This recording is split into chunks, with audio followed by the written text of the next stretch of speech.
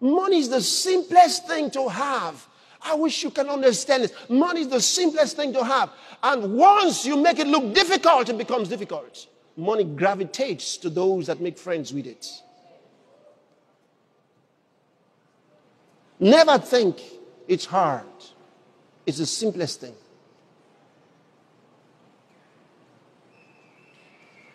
Believe me, it's the simplest thing. Jesus proved it. The simplest thing.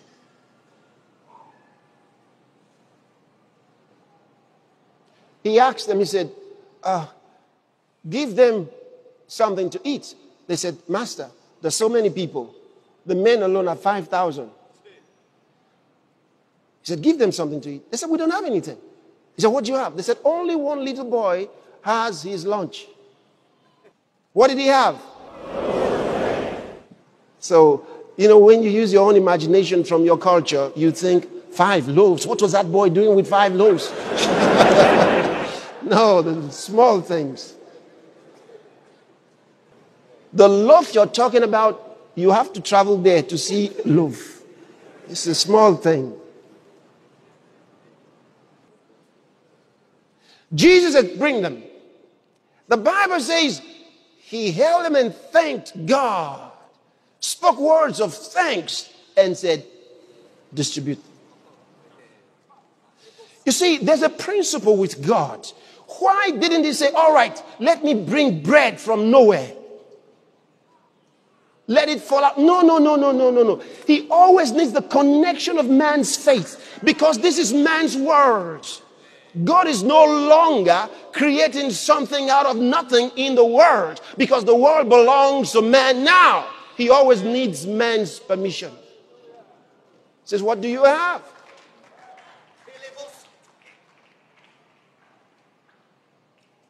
Sometimes some people look at us and they think that we're magicians.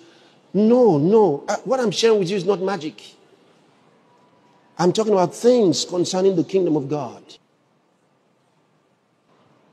I could tell someone, I say, how much do you have? And you say, I've got 50. Then I say, okay, keep counting until it's 300.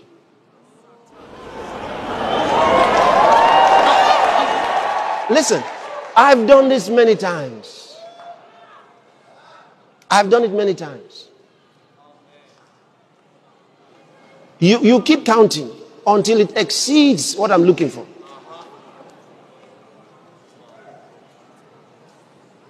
I've done it many times through the years. Money is the simplest thing. I started learning it as a young teenager. Told you the story. My mom came. She had gotten some money and somehow left it in the taxi cab, and the guy drove away. And she's in the house feeling so bad with herself. Then I came in. Now I want money to go to school, but she's in bad shape now. She's not in a position to give anybody any money. I said, what happened? She said how much she had. Something happened, and somehow she came out of the vehicle and the taxi cab drove away. She doesn't know who the man is. There's no way to get it back. And she's just sitting there. So I went into her room, knelt down in front of her dressing mirror, looking at myself in the mirror with this chest of drawers, I'm looking. I said, oh Lord, I came here to collect money from mommy. Then I prayed, please help. Give us a miracle. Help my mom to get her money, the money she needs, so I can get money to go back to school. And I pray, and the Spirit said, pull out the last drawer.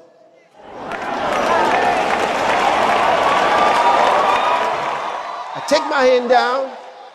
I pull out the drawer. There's a parcel. So I take it out, open it, it's money. So I carry the money. I go to where my mom is. I said, is this for you? She almost passed out. Where did you see it? Where did you see it? I said, come and see. I picked it out from here. She didn't know what to do. She said, this is the money. This is the money. This is the money. Now you can be sure I got what I needed to go back to school.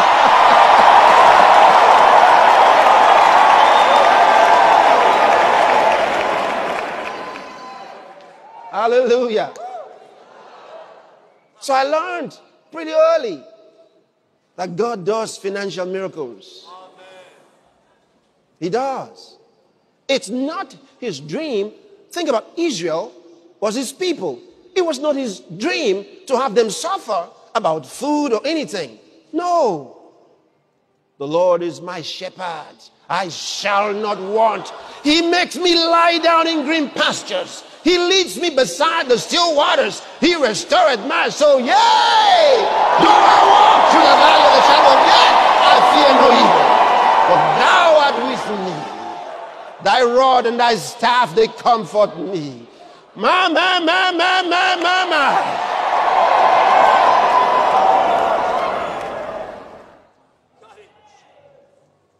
I refuse to be broke.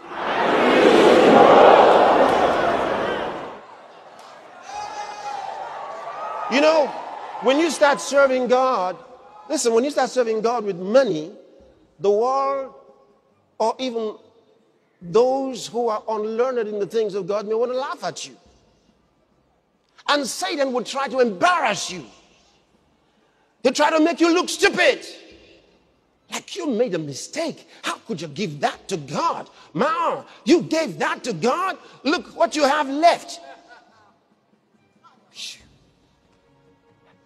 Does a farmer cry when he sows his seed in the farm?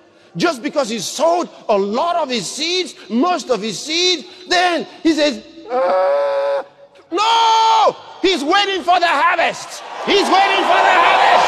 He knows harvest is coming. He knows his harvest is coming. Harvest cannot be lost.